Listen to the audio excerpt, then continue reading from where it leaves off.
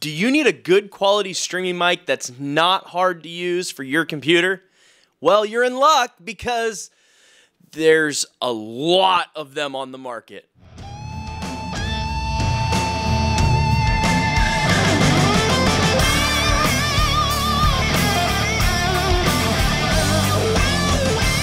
What's up, everybody? I'm the Derek Frank, and today I'm gonna throw another USB microphone onto the list that you might just be so overwhelmed at. I think this is one that's gonna make your list because not only is it really easy to use, but it also has a lot of extra features that people like me or streamers or gamers that need to have more channels and inputs and options for routing are gonna like. The microphone I'm talking about is this one right here. It's the Razer Seiren Pro V2. This microphone comes in around 150 bucks, which puts it in line with something like the Elgato Wave 3 and the PreSonus Revelator. Both are really great mics. I think the PreSonus is a little bit more for audio guys like me. The routing is really good. The effects are really good. Has a great gate and compressor built in and a lot of options. But the software is kind of confusing and the routing gets a little bit hairy for people who don't know what they're doing. And then with the Wave 3, it's just a really simple to use microphone with great software, but it doesn't have a lot of the extra bells and whistles. If you're wanting to purchase the Razer Seiren Pro V2, I have links below with my affiliate links. Those also help out the channel. It's just a little bit that goes to me, but it does help me out when I'm making these videos on my own time. I want to thank my friends at Razer for sending this microphone. This is not a paid review, but they did send me this to try out and test out and see what I thought of it.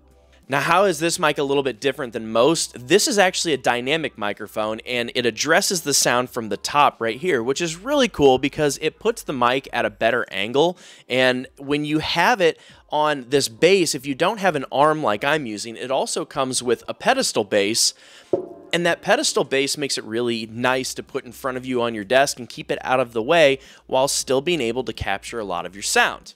The other nice thing about this one versus the Wave is the Wave only has a single button / knob on it, and that can do a lot of different things, but you kind of have to know what those things are, whereas this has just 3 things. It's got a mute button, it has a headphone volume, and then it has the microphone gain. Very simple stuff to use. And then on the back of the microphone, it does have a headphone out. Now, some people love the Razer Synapse software and a lot of people hate it. I'm definitely on board with the I like it a lot.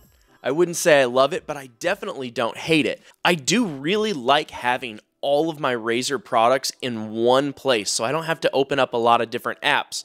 But it does get a little bit glitchy with stuff sometimes. For instance, with this microphone, I've found when I want to start using it, it's showing that I have input coming into OBS, but I can't hear anything through the headphone out unless I turn it off and turn it back on in the Synapse software. Now, while we're talking about the Synapse software, let's jump in a little bit and talk a little bit more about how it works. Now, this is the Razer Synapse software. On here, you'll see all of the different products that you have from Razer that are hooked in your computer and that are compatible with this software.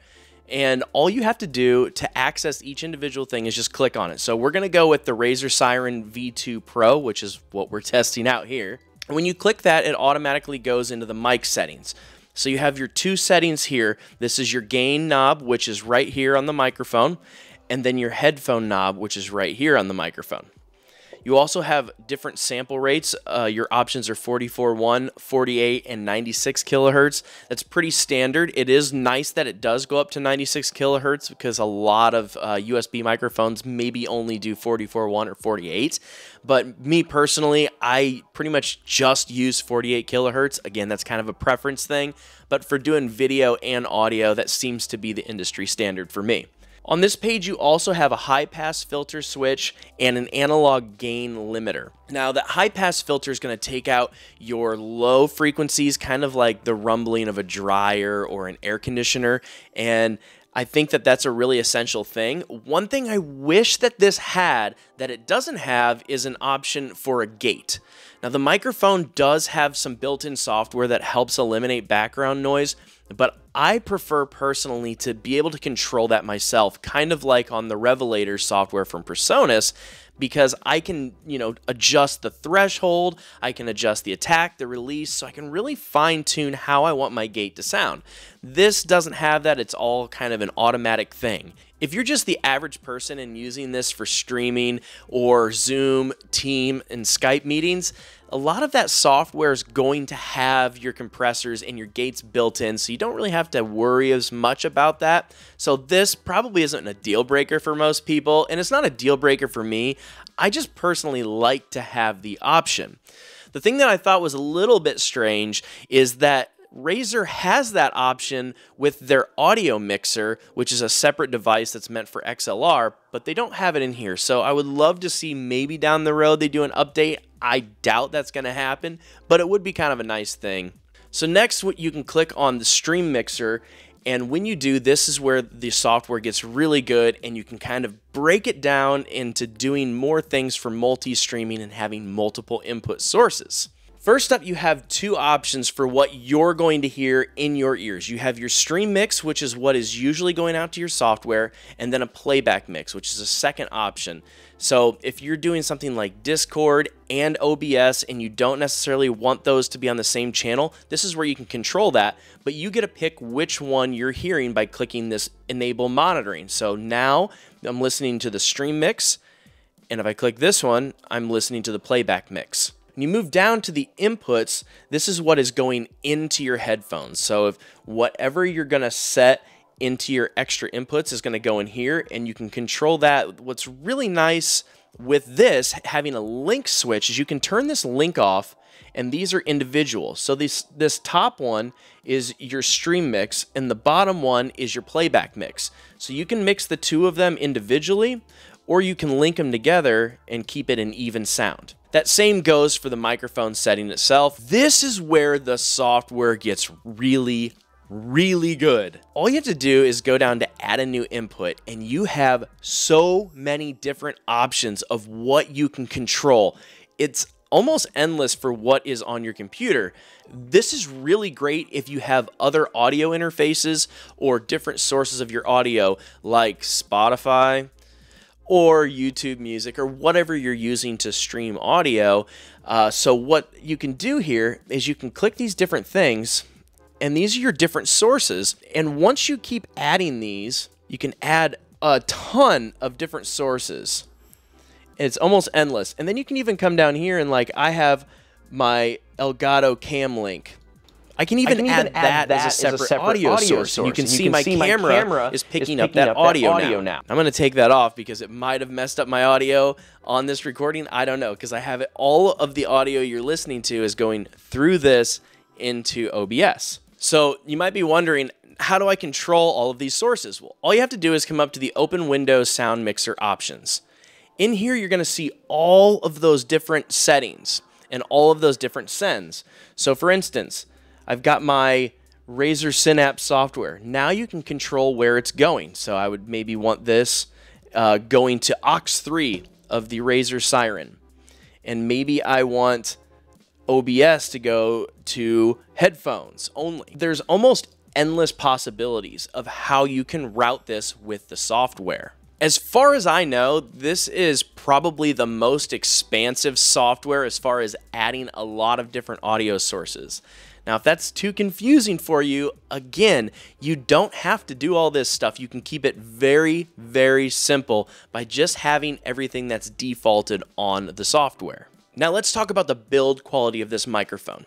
I think this is one of the really great pluses for this microphone because it's a really heavy-duty metal construction and it has a really great frame that holds the microphone. It also has an internal windscreen. It also has an internal windscreen and an internal shock absorber. I did notice that if you tap on the microphone or around it, it gets a little bit of volume, but not nearly as bad as some of the other USB microphones that I've used and have tested. It comes with a really good quality braided cable, and almost all Razer products come with these, but this one is nice because it has a special fitting that goes in and fits really tight into the back of the microphone, but any USB-C cable will work with this still. So if you lose that cable or something happens to it, you're not out of luck. You can just use any USB-C cable. It's just not going to fit super tight like the one that they send it with. And finally, it comes with this extra little windscreen. Not sure why you would need this, because if it has an internal one, I guess, you know, if you want just a little bit more of a pop filter, then this might help. I'm not going to use it. I kind of think it's unnecessary for this microphone. Now, some of the cons with this microphone. The software, like I had mentioned earlier, gets a little bit clunky, and there is some glitchy stuff with it. The one nice thing is Razer is constantly updating it, so I do feel like there have been good changes made, and they continue to make changes. I wish that it had a built-in equalizer. This does have the option to add an equalizer through all of the different routing options, but that's a lot of work. And for the average person that doesn't know how to do all that routing, it's going to be way too much work and not worth it. It is a little bit more tinny. It doesn't have as much of that bass, but that comes with the style of microphone being a dynamic microphone. You're going to hear more of that stuff in there. If you're using something like OBS, you can add the equalizer in OBS and you can kind of fix up that audio. Also, your software that's going to be doing your meetings like Zoom, Skype, Teams, and other software like that is probably going to clean up the audio pretty well for you. Is the audio quality without the EQ another deal breaker?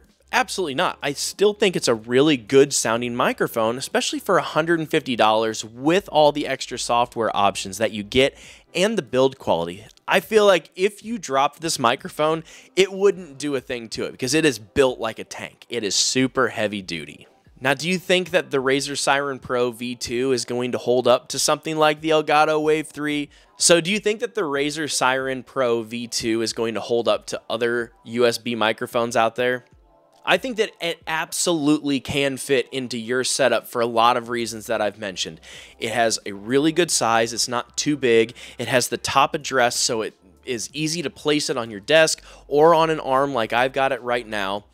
The software's great. It's really expansive, but there are a couple downfalls like I had mentioned as well, and that's that sometimes the software gets a little bit clunky. There's no gate that you can control, and there's no EQ that you can control without doing routing.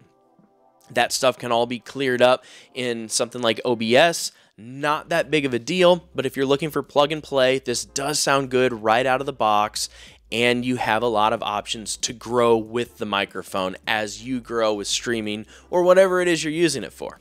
Thank you all so much for all of the continued growth and support that you've given this channel. It means so much to me. So like always, take care.